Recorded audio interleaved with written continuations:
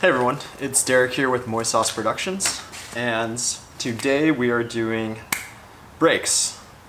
And I did this last year, the front pads and the rear pads, but today we are doing rotors and pads. So here we have the Hawk HPS track pads, or HPS Plus I believe, and we have the front HPS Plus and the rear HPS Plus, as well as rotors. So for the rear, this is a solid rotor, and this is a ventilated rotor, and this is for the front, obviously.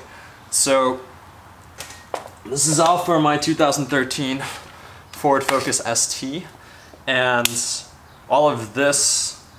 So front rotors, 2, rear rotors, 2, and pads, both front and back, all cost around $550. So it's not cheap, and these weren't the cheapest ones.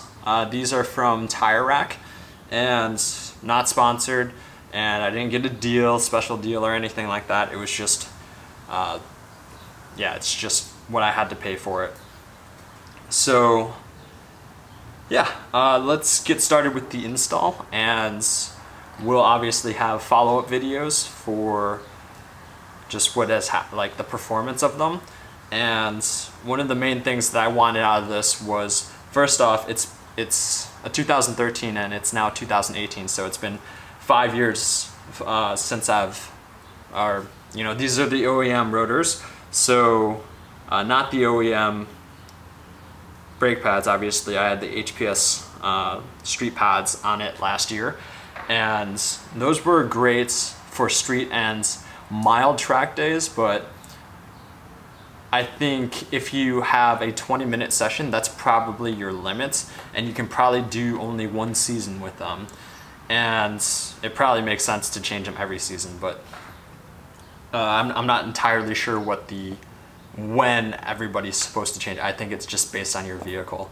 So I have these rotors that I will be placing on, and I haven't done this before, so I've seen a few YouTube videos, and yeah, we're just gonna roll with it. It doesn't seem that complicated. I think the most difficult thing will be getting these rotors that are currently on the car off, and in which case I'll need a hammer to actually hammer it off. That's what I'm thinking, since I've had a few track days and I'm sure it's stuck on there pretty good. So we'll see how long this takes. I'm hoping that it won't take more than a few hours, but we will see. I've spent longer on these sorts of things, and I also have, obviously I have the tools to get all of this stuff out, and I'll list them here, all the tools that you need for this install. And yeah, let's get started. Oh, it's also really hot in the garage, so if I end up looking super sweaty, or like I'm just drenched in sweat, or I look terribly miserable, it's because it's like 90 degrees outside, and it just rained a little, so it's cooling off a little bit, but this probably is also like super mosquito infested too. First things first, jack the car up.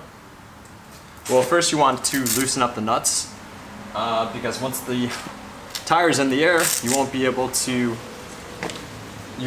tighten or loosen them, because the wheel will just spin. So loosen up the lug nuts and then jack the car up. And we're probably just gonna do this one wheel at a time, so we're doing this old school and very slowly. Otherwise, I know I can do this a lot faster. So the wheel's off, and we want to take off this caliper. So the first thing I think we're gonna start with is, there are 2 caps on the back here, which I referred to in the last video. We have to remove this bracket, so just get a flathead to remove this and then pry it out.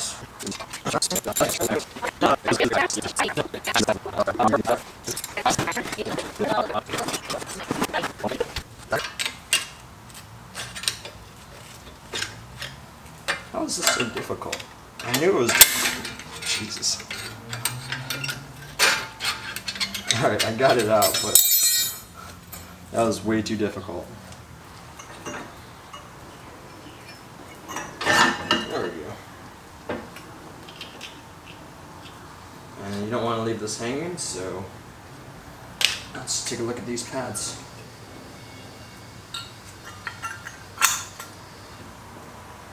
Oh, burnt to a crisp. Not nearly as bad as with the stock ones, but they're pretty banged up. It's somewhere around here. Don't want to leave this hanging by that. So here are the brake pads on the fronts. Not too low, but they're fairly low.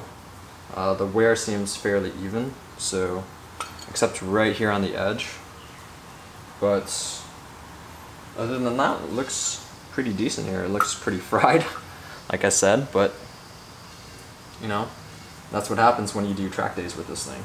If you didn't do track days, it probably would not look like this. But yeah, pads actually look, I mean, not completely worn down, but they're pretty worn down, so yeah. Alright, so next thing are these bolts back here to get the rest of this caliper piece off. And then we can, this is a thing that I haven't done before, so so right here we have these two bolts. Hell, let's see if we even have a socket big enough for this thing. And this would be really great for,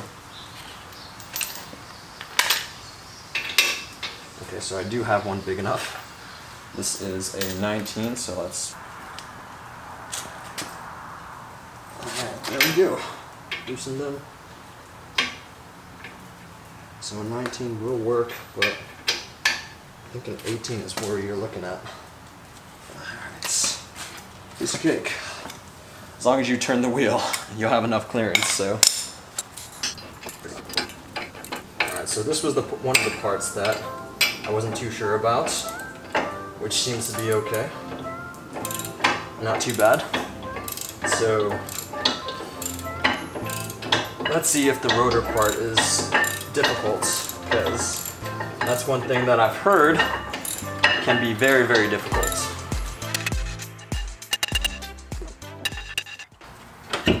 There we go.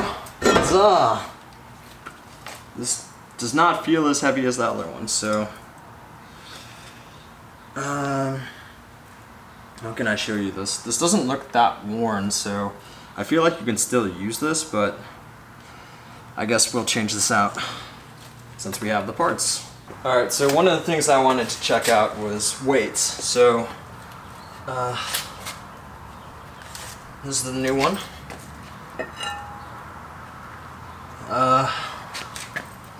We'll weigh them. We'll see what's up. Kind of feels the same, but we'll check. Alright, so we got the official scale here. The Taylor scale from Caroline's grandma. So let's weigh ourselves again. I have my phone and my keys, so I'm 145.5 right there. So let's bring this baby on. So I confirmed that before that these new rotors are 19 pounds, so let's see how much these are. Ooh. 145. There we go.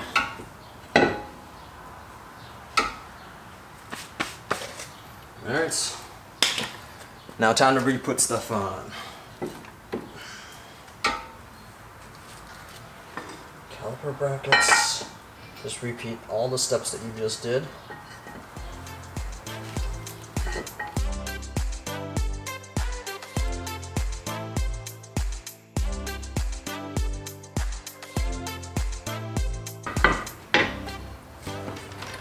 Okay, so let's move on to piston. So what happens when you actually put on new pads, you actually have to compress the piston a bit. So because the new pads that you have are going to be bigger, or they're going to have more pads, so obviously this compared to the old pad, so these right here, there's about maybe a few centimeters. Let's go with our piston compressor. And you can rent these from AutoZone, or not AutoZone, but I rented this from O'Reilly's. And basically all it is set right here. And yeah, it comes with all these different shapes and sizes based on your specific piston. Use the back side of this brake pad here and push this up against the piston so that it compresses a bit, so I can fit the new brake pads in there. Alright, put this through here. And you can do this one of two ways, I think. You can actually get a wrench on here and twist it that way, or you can use your hands, which obviously with your hand it's going to be a lot more difficult, but I don't think you need too much pressure on this thing to get it down. So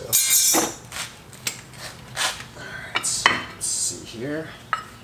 This bad boy right in between here, and then this will go here. Okay, so we need to give it a little more room to breathe. Stay doggy, stay. So I need to back this up a little bit.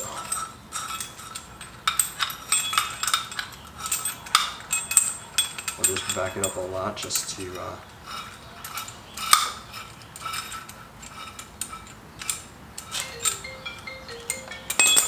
really? A phone call at this time? Come on.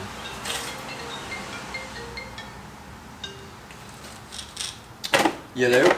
Anyways, back to it. Let's get this thing done. Alright, pads are securely in. One of the pads, the one with this thing on the side, has to go into the actual piston section, so just make sure you shove that baby in. And yeah, the other side, if you compress the piston like you should, would be nice and easy to put in. So just make sure you do that so that this whole process is a bit smoother. This is still fairly loose, and this will get tightened down once that wheel gets lug nut in there, so shouldn't have any issues with that once it gets tighter. But other than that, this is pretty much done. The one really big pain in the ass, so I'm going to do this in the same method that I did before and then put this bracket on the last portion of it. But I'm having this weird sensation in my I have this weird suspicion that it's going to be quite difficult to do this, because it was quite difficult to even get it off of it. So if it's difficult to get it off of it, it's probably going to be difficult to get it on it. So let's put these pins that have the 7 mils back on, and then we'll move to the bracket, which is the biggest pain in my ass. Alright, just to give you a close-up look at what we're doing here.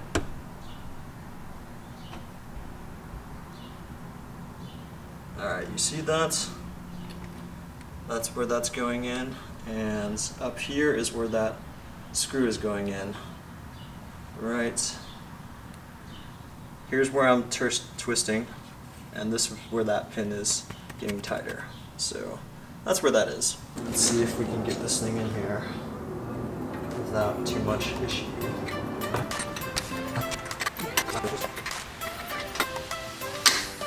There we go. That was much easier than getting it on. There we go. Even that out. There we go. That's first thing done. Oh, I gotta put that cap back on too. Alright, so bringing you back here, we're gonna take the caps off. There's a pin back here as well, and this one was kind of difficult to get out as well, so we'll give you a close-up of that and show you what's going on with those as well. Oh, that one was like popped out already. That's no good.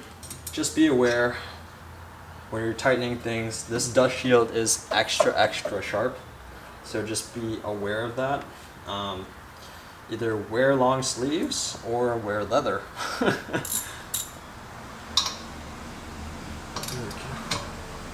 This first one should be okay.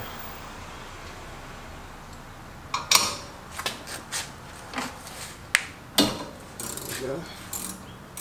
Not too bad, but as you saw, like it sort of jerks really quick. This one looks like I'll have to use this bendy thing because it looks like I really have no room because the sway bar is actually in the way and the end link as well is in the way, which is so annoying.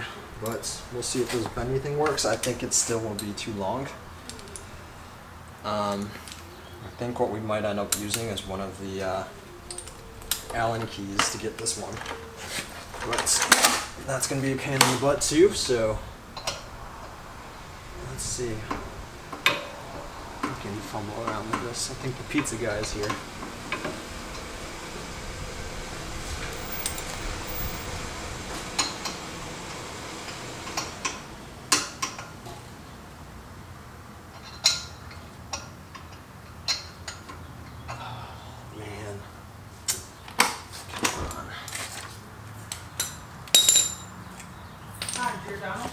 Yeah, feel free to go up there and okay.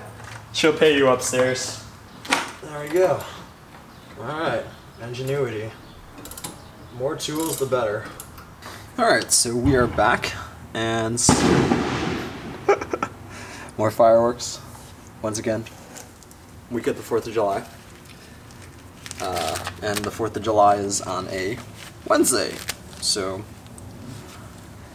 that's the reason. So first, so we got these two bolts in the back here off. So the next thing we want to do is get this bracket off. Then we'll be able to wiggle this off. We'll probably need to put a a flathead screwdriver here to get the piston off of the rotor, and that we can pull this off.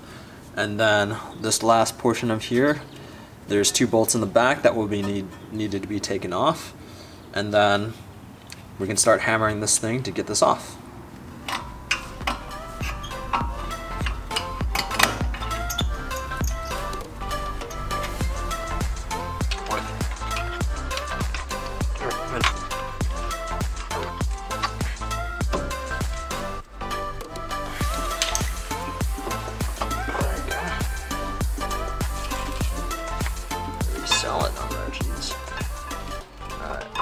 Let's take a look at these pads. Look pretty banged up, but like I said before, these obviously got hot. These are pretty fried compared to these puppies. You know, these are definitely fried compared to it. So yeah, let's continue onwards. There are 2 bolts back here that I need to get the rest of this caliper off, and then we'll move on to the rotor and hammering, and I might need to move this up here. And then we got access to the bolts, and these seem like they're smaller bolts, so let's go check out what size they are. Alright, so it looks like the closest thing that I have that fits this is a 13, so let's see what we can do back here. Breaker bar for a safe measure. That way I don't hurt myself, and that way if I can fit it, why the heck not? Not make it harder on myself than it needs to be. There we go. Alright, should be good to go. Huzzah! Love it when you have the right tools. Makes everything so much easier.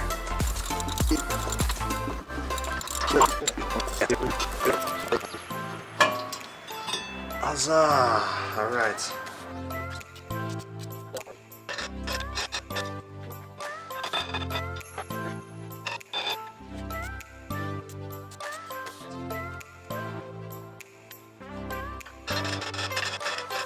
So I finally got that off, and it took forever, and I'm basically tired. It's almost 11. It's just about 11. Siri, hey Siri, what time is it? Hey Siri, what time is it? It's 10:59 10:59. So I'm halfway basically halfway. I still have to put the rest of this on. So just a quick thing here. Yeah, I was just hammering this thing out with a hammer. I got penetrating. I got WD-40 on the back here. Eventually it came off. Here is an interesting story. I used pliers and turned it clockwise, and basically you have to press while you're pushing it in there. And then once it gets to a point where it stops, I was using the piston. It's basically like a C-clamp, but it puts two things into the holes here, and then you should put pressure on it and push at the same time so you can get the piston in. So yeah, let's put this thing together and we will finish up this video.